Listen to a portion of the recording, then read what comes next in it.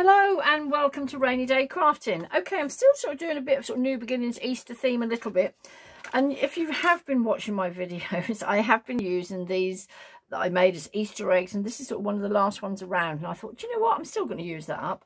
So I'm actually going to pop this through. This is just like a little Easter egg die. Okay, so I'm just going to I probably should have done a few earlier, but I'm just going to pop that through quickly. I only need a couple of eggs, to be fair. So I always use an old bit of scrappy cardboard in between as well. It's a combination because I think my little machine here, oh hang on, it's going to be just a little bit too wide for that, so let's cut a bit off. Oh, I've probably done it so I can't get maximum stuff out, but there you go. I want to do a couple of eggs. I've only got that one little die, so you put it through a couple of times, so it doesn't take long. Okay, there's one pokey tool or a pin to pop them out. Like I say, that's quite nice. I mean, okay, it's not that realistic, I suppose, as an egg, is it? I wonder if I can actually get the, do you know what, I'm going to get the 3 out of there, because how I'm going to tuck them, I'm basically going to be doing birds in a nest, or eggs in a nest I should say. Right, let's just do that again. Another one there. It's a bit missing there, but I don't mind that, because of when I position them we can sort of lose the shape, so I can actually then get 3 eggs out of this little piece. Okay, bit of cardboard on, off we go again.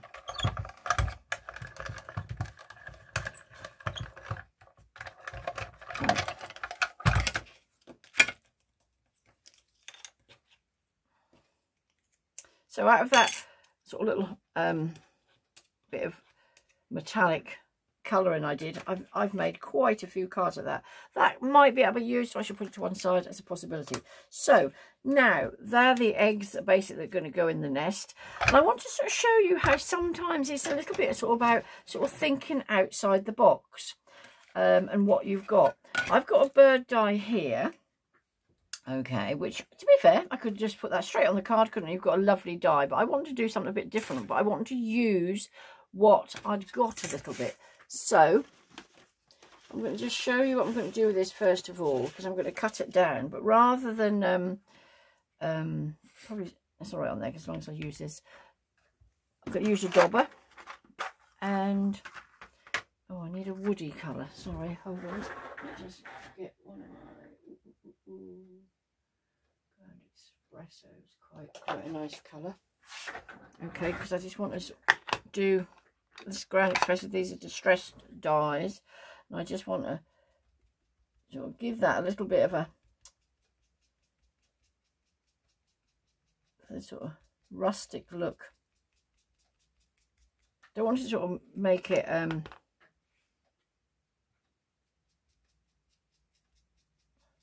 going to be cutting them birds off actually.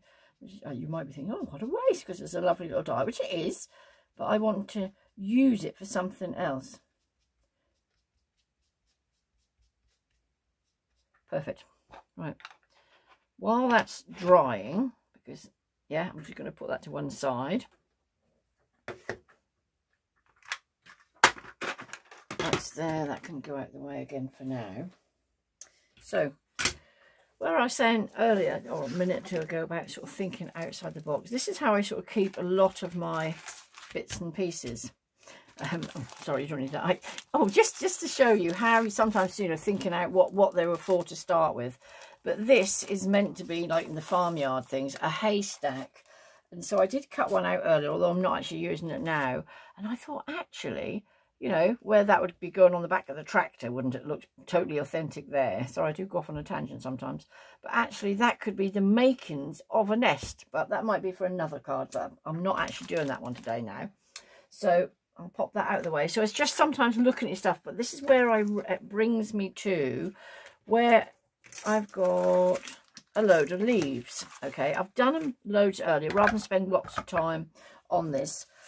Like this sort of paper, I've cut some out of these, and there's this sort of bit of brown which I cut a little bird out of. I don't know what I've done with him now. Okay, So these are sort of some of my scrappy bits that I kept. This was some blending sort of I did with different things that actually ended up being a bit of a mess. But I kept it because I thought it's still okay. Because look, we've actually got, I think, quite a nice little bird out of that.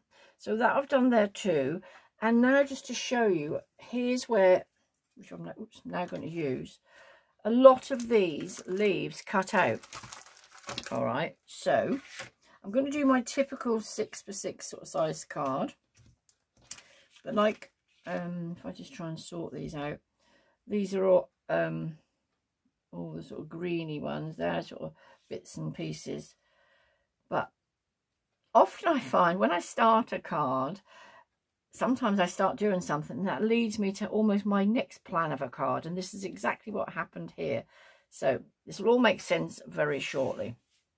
So, little bird I've already done.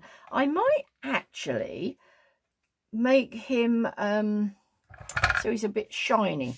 How do you do that, you may ask? Is literally we pop, I don't do this very often, or not on here, so let me just get a bit of scrappy paper or something. I don't want to use that. I usually have lots of scrappy paper around, and typically now, oh, here's a piece that'll do. So what I would do, this is Versamark, a stamp pad. Basically, it's a sticky stamp pad. So you just literally, yeah, pop that on there. And then, with some tweezers, take it off because that's now sticky. Lid on to save it drying out. And then, remember when you do some clear embossing, it totally picks up the colour on whatever it is you had before. So you can sort of dip it in there, shake off the excess. I used to have a different box, and I got, where did I pick this up from? I think in Sainsbury's or somewhere. And I thought, actually, that's better than the one I've had for years. So now, hot gun on this. I'm hoping I can, if I just hold it down on there, so I don't want it to do anything else. Okay, you should see it, hopefully, just go a bit sheeny. There she goes. Unfortunately, I'm doing it on this, and that sort of pick up, as you can see, the little leaf there. Now, if you wanted to build this up and make this a bit more 3D-ish, that's a little bit still wet at the minute. You could keep dipping it in the box, and that would build it up a bit. Okay, that's lovely. Let's put that to one side because this is going to be on the side. Although actually, for size wise, my eggs are a tad big compared to the bird, but there you go. so it's authentic-ish. Anyway, back to the card in question. Just make sure I haven't got any sort of sticky stuff around. What I was then going to do, like I say, I always like to lay out more or less what I'm going to be doing with my card in the first place. So this should be nice and dry now. So with my little scissors. Sorry, birds, you're going. Might keep them because they might come in handy for something else.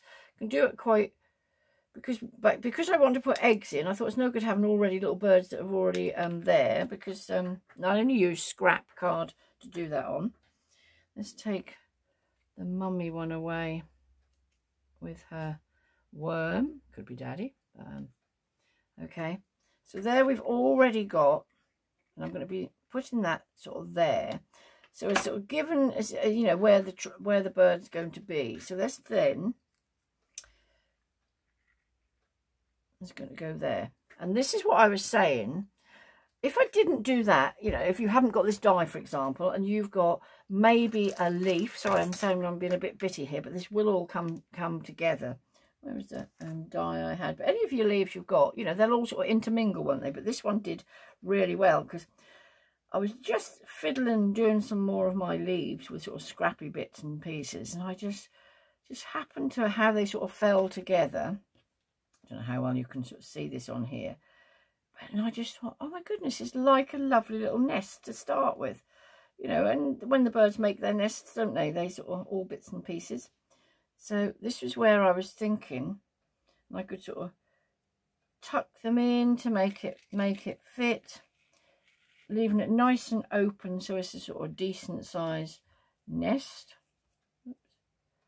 This is where, you know, I might actually, although I've got that other one, I might even leave it like this actually. Although it won't be as if it'll be like it's hanging in midair, won't it? It needs some sort of support from the tree, doesn't it? So this is where I was thinking, can you see you've got almost the 3D effect already. So if I just hold that together over there, hold that thought, she says, and that will be going underneath, so that will support on top. But you know, I often do, I like to do whatever my sentiment is first. Although, no, actually this time, no, we won't. Let's break the record, Sarah. So this is then going to go on here. Let's put a bit of glue on the back.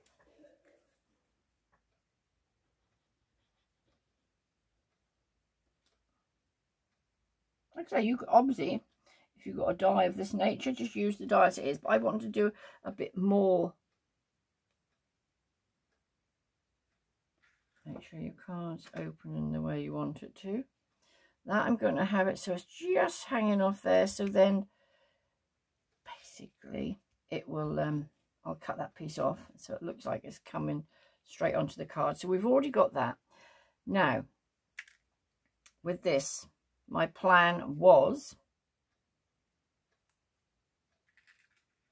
to lay those. So you're not going to see an awful lot of the branch behind, are you? But that you could, that sort of puts it together, yeah.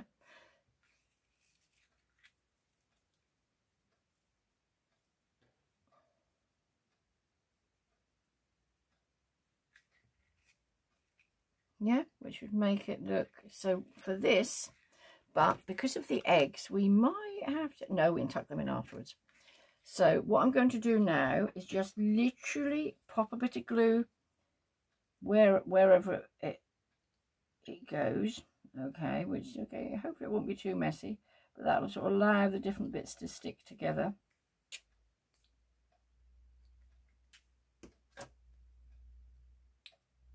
Turn it over in the same way if you can, and then pop that down. You know, I'll often say, it's okay, I'm time limited now, put something weighty on it to sort of hold it in place.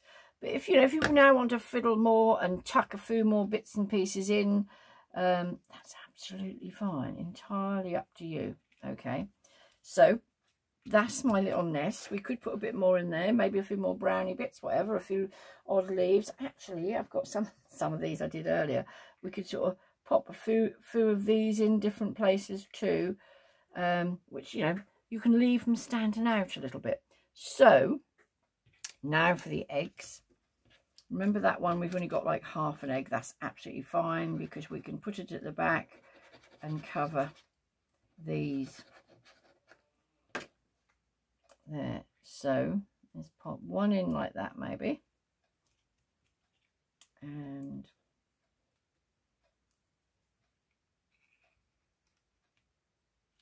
that one there. You'll be none the wiser, that's minus a piece. And then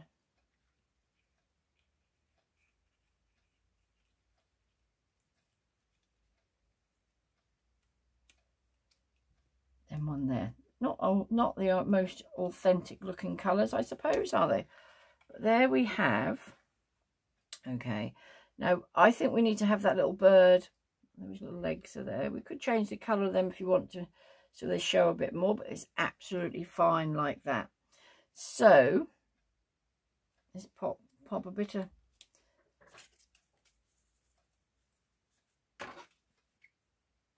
colours actually of the eggs. You can't see them ever so well. Maybe it could have been doing brighter, but I often don't like to introduce too many extra colours. But anyway, see what you think.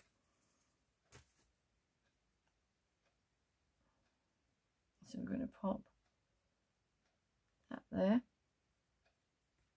So it looks like it's sort of coming back to the nest. Like I say, arguably it's further away, so with a bit of luck it'll look a little bit more authentic. Now we can literally pop a few of these in at different places to sort of change the colour of a bit. But this again is from some of the acrylic that I used earlier. Oh, like I said, I cut a few bits and pieces out of those different colours because I was planning to do a different to what I done, but this is me all over. Changed my mind again. I wanted to sort of get a tuck underneath so it looks like a sort of part of the tree. I like the idea. It's a little bit 3D. The only thing you've got to be careful is you don't want it to be that, you know, it falls off, because I know I say this over and over again. You know, it'd be a bit annoying to the recipient, wouldn't it, if the bits fell off.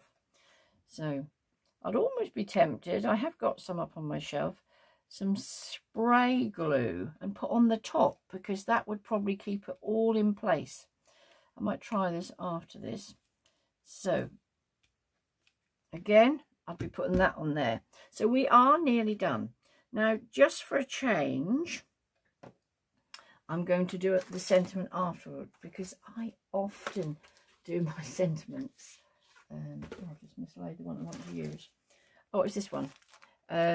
Easter reminds us. I don't know which one to do, actually. If I've got a die and a stamp, I often keep them in something like this together, because, you know, when you look at that, you'd never remember what they were to do with. So, may the new life of spring bring you joy. Now, that's quite lovely, isn't it? So, you see, that could go there, but just for a change, let's just do this on a block. Spare bit of card. I'm going to do it on this that I've already got.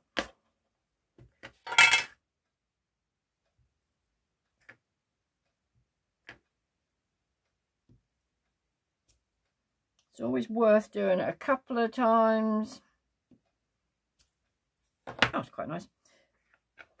Now, you can now skip the next bit totally, but I like to still pop it into my embossing powder, purely because I just love the shine that it creates.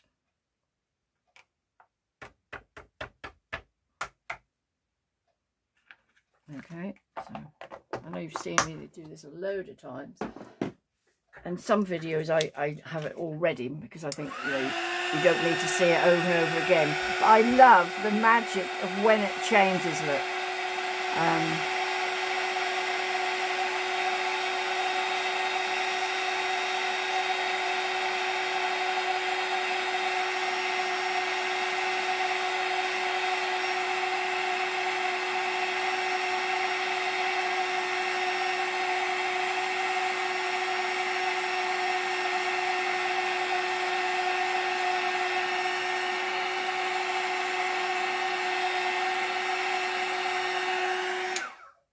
There, quite lovely.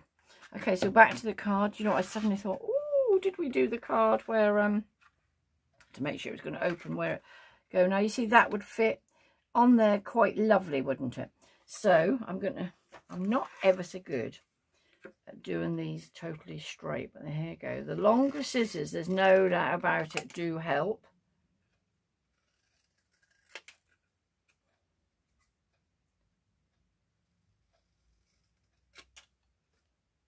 I think that's fairly. Let's have a little look. This is what happens sometimes. I start thinking, oh no, I'll just take another piece off, and the next thing there's nothing left. Not too bad. You see, you see, you could pop it so it's like coming out of there. I'm going to pop it there, she says. Okay, let's turn this over.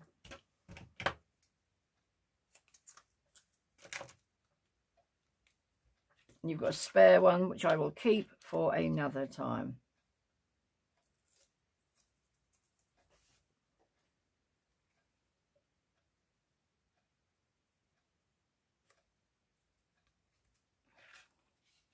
And there you have, I think, quite, oh, hang on, not quite finished. Turn it over, the bits that remember were hanging off, just to make it look as authentic as possible, as opposed to just a branch hanging out of anywhere. And there we have another card. You can fiddle and put a few more bits and pieces in if you want, you know, like, this is where sometimes when I finish a card I fiddle a bit more, but just by putting a bit of glue and stick these in there. But like I say, I might put some spray down there or put a bit more glue on these to make sure, but I actually like the effect. As long as, you know, if you sort of shake it and it doesn't fall off, with a bit of luck, it's glued enough. But so till the next time, hope you like. If you do like, subscribe, then you'll always catch my videos. Thank you very much for watching. Cheers.